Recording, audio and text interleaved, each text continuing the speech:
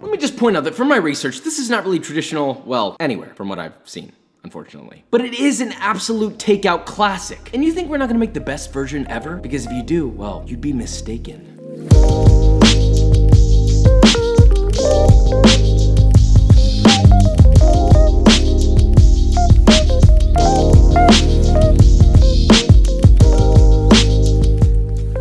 Okay, so we're making Mongolian beef today. Where does that come from? I don't really know anymore at this point, but something about it rings in the air. Beautifully sauced, crisp beef. It feels right. It just makes a little bit of a... And it's usually a dish that's pretty affordable, so now you're probably thinking, well, Josh, how am I supposed to balance affordability and quality and all these things? Well, hang on, because that's where today's sponsor, ButcherBox, comes in. Yes, the homies. Which is exactly where you can get both of those things in one, like ba-ba-bow. You know what I'm saying? And by that I mean ButcherBox is supplied by high-quality farmers and high-quality fishermen, that's the word. You choose your box, your delivery frequency, you know, however much, however little you want, brother. Then ButcherBox takes that and ships it directly to your door in eco-friendly packaging, by the way. So it's less time spent at the store and more time cooking a delicious, beautiful meal. And you know how I feel about that. So it's sustainable, delicious, high quality. I mean, what more do you want, okay? I'm trying to help you here. Okay. So if you want to try it out, be sure to click the link in the description. You'll get $10 off your first order. And by the way, there is a membership where you literally get bacon for free for the rest of your life. Do I need to say more about that? I mean, hello? Anyway, back to Mongolian beef. From what I've researched, it looks like Mongolian beef has nothing to do with Mongolian cuisine whatsoever, which is a bummer. I've had it from places that it's delicious and I've had it from places that it's horrible, but it's just one of those takeout classics that I really love making a rendition of my own at home that has some level of tradition or some level of involved, and that's what I want. So with all that said, let's make this, shall we? Okay, despite its lack of tradition, this is quite possibly one of the easiest stir-fried dishes in the game, so no complaining to Papa. Alright, first things first, rice. As you know, get some good medium grain rice. Okay, so our last upload in the Big Mac, we announced the cookbook. It's right here. But I have something very important to say. 3 hours after we announced that, it went to #1 in all books. #1, it's pre-order time now, which is the most important phase, so if you wanna get one, please get one now. But more importantly, massive, massive, massive thank you. I'm totally befuddled. That's a good word. The point is, everybody worked really hard on this. We're all very, very proud to see it go to #1. It is #1 in the US, Canada, Australia, in all books. Not just #1 in some subcategory. #1. Because of you guys, I'm very grateful. Thank you so much. Link in the description. Anyway, back to Mongolian beef.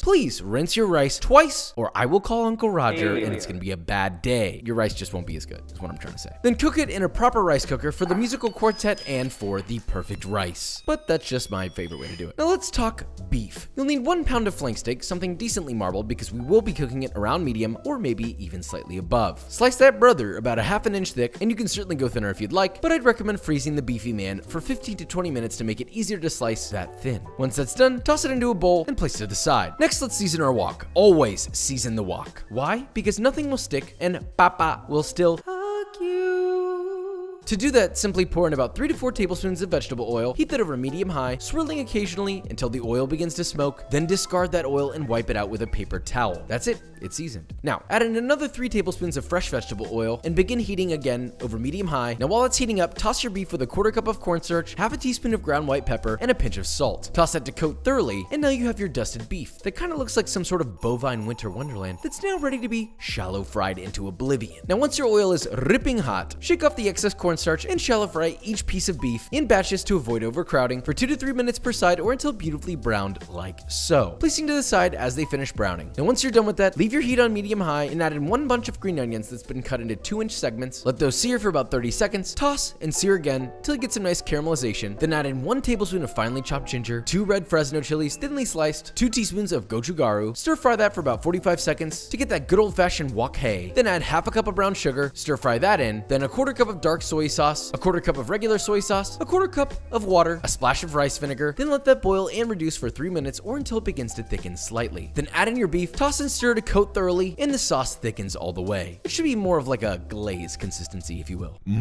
Papa's glazed meat, shimmering. Turn off the heat and add a small handful of Thai basil and 5 cloves of very finely chopped garlic. Stir that all in till thoroughly combined and beautifully fragrant. And that's literally it. That's your beef. Isn't she lovely? Now, if you want broccoli, I'd recommend breaking it down into nice florets, coating it with oil, and roasting it at 425 Fahrenheit on a foil-lined baking sheet until browned and lightly crisp. But that's up to you. If you want to be an extra little fancy, healthy little pants man, then you can do that. It's actually quite good with broccoli though. Now, all you need to do is get a bowl, top it up heavily with your beautifully steamed rice, as much or as little as you want, maybe a little extra sauce if you're feeling saucy. Some finely shaved green onion, both for some green and that fresh onion flavor. Now that is a bowl of beef, and I'm ready to put it in my mouth. So let's do that. Okay, so despite the fact that this is not at all Mongolian in any way whatsoever, I'm pretty sure, it's just one of those classic takeout meals you can't say no to. Mama. The sauce is spicy, it's fragrant, it's sweet, it's salty, rich, umami. See, the beautiful thing about this is anytime you normally get Mongolian beef, like if you're going to P.F. Chang's, which is like, is this a butt better? Is this, I don't even know anymore at this point. It's usually pretty underwhelming. The sauce is like too salty or it's just bland. This has a multitude of layers of all I have to say is no matter what Mongolian beef that you've ever had, this is probably going to be the best version, period. What in the gosh darn heck are you waiting for? You wanna know what else is full of Papa's glazed meats? B-roll.